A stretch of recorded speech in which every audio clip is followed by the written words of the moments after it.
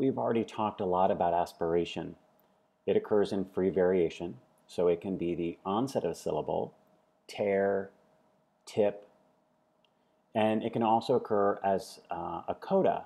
So in a coda position, we can say what, set, and I can still have that aspiration.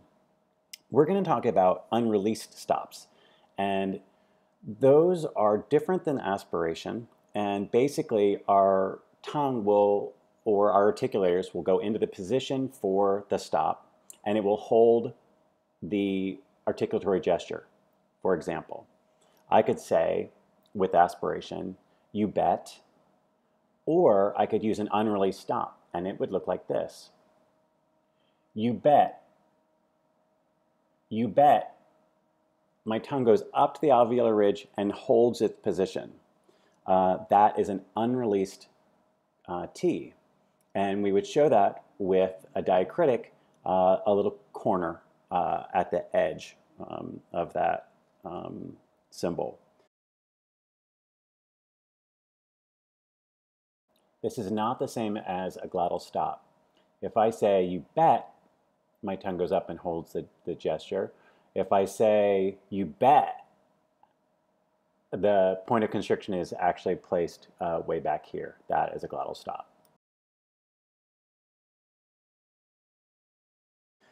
We can do it with other stops as well. We could say, that's bad. That's bad.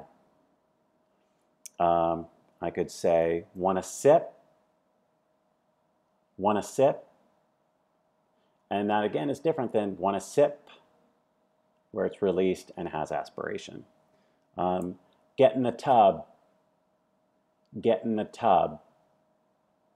So these are stops that are unreleased. They're not omitted. They're just held in place with the articulatory gesture just held.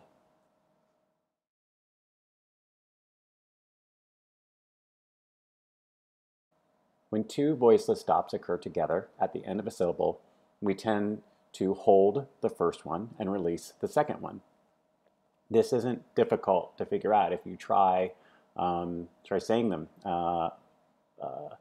If I were to say stacked, I tend to hold the k and release the t. Stacked. If I try using other allophones in those positions, you will hear that it's going to not work well. So I'll try releasing both. Stacked. Stacked. Too much. If I try releasing the k and not releasing the t, I would get stack.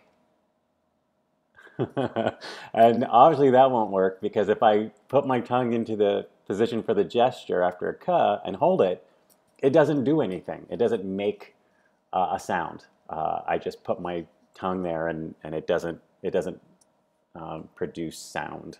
So those shouldn't be difficult, but in general, when we have two voiceless stops in a row, you do not release the first and you do release the second.